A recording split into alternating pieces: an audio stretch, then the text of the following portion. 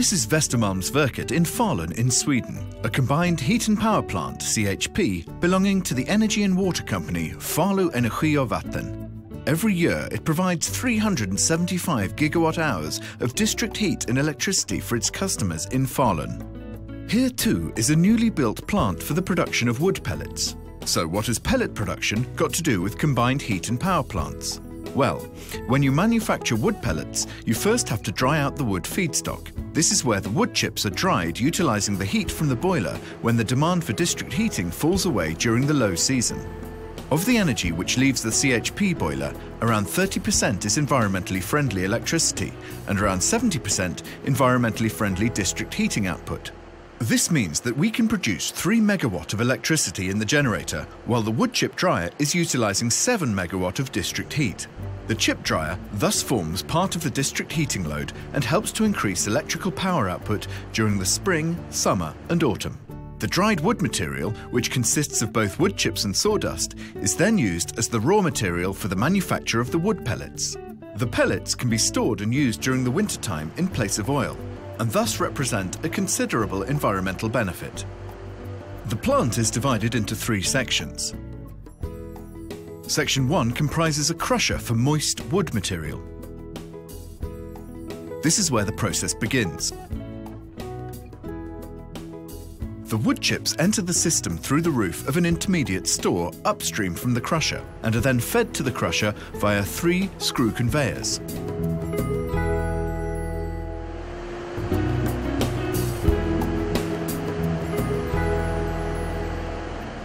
The lighter material is separated from the heavy fraction by means of wind sifting, and the separated heavy fraction is passed on to this container by the conveyor belt.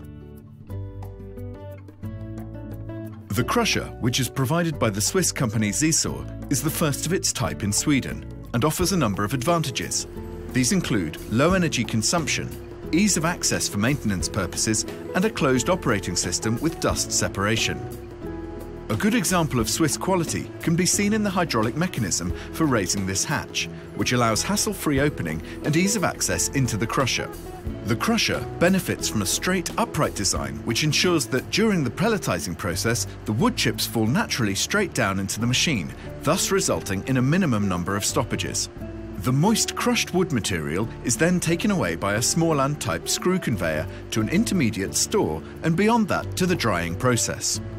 Section 2 consists of a dryer. Drying of the wood chips and sawdust occurs in a belt dryer from Swiss Combi, in which moisture measurement of the wood material is carried out at both inlet and outlet.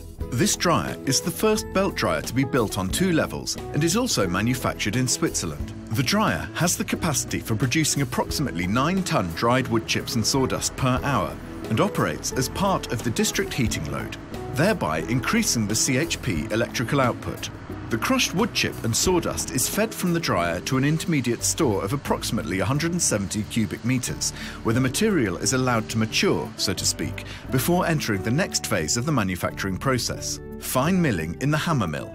The hammer mill, supplied by Salmatec, also has, in addition to a coarse material separator, an inbuilt closed dust filter system.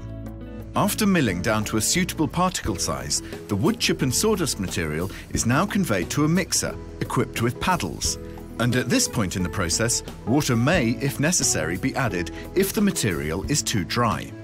The moisture is monitored downstream from the mixer by means of an ACO moisture measurement system. The wood chip and sawdust mixture is now fed to a so-called maturing container where, during agitation, it absorbs the added moisture and attains a homogeneous moisture ratio throughout. Section 3 comprises 2 Salmatec pellet presses. One press weighs approximately 12 ton and is equipped with 2 times 132 kilowatt motors. And from these, power is transmitted via 24 V-belts to the rotor to which the die is attached. This obviates the need for a gearbox, and the V-belts even out the forces. The wood material is force-fed into the press chamber where, with the aid of 3 roller shells, the wood chip and sawdust mixture is pressed through the die openings. This design, incorporating 3 roller shells connected by a strong steel plate, makes for high roller shell stability, a low level of vibration and quiet operation of the press.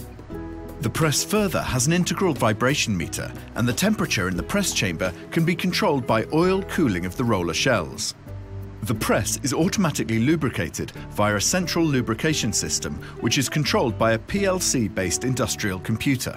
A further refinement is the friction clutch. In the event of any foreign material such as metal unexpectedly finding its way into the press, Salmatec pellet presses have a friction clutch. The friction clutch is triggered and the press comes to a standstill, and the rotary shaft can then be rotated back into the correct position for continued operation.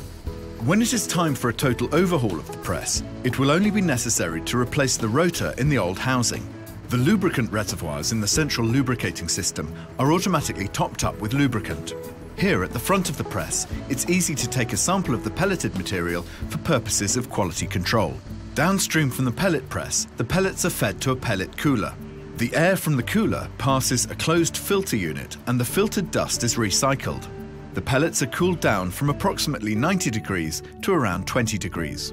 The pellet cooler empties out the cooled pellets onto a sieve which performs three-dimensional sieving, and the material which is thus filtered out is also returned to the pelletizing process for conversion into pellets. The sieved pellets are now fed to an outdoor silo which holds about 150 cubic meters. Here the pellets are drawn off into a vehicle below for onward transportation. The entire pelletizing plant is controlled from a central control room.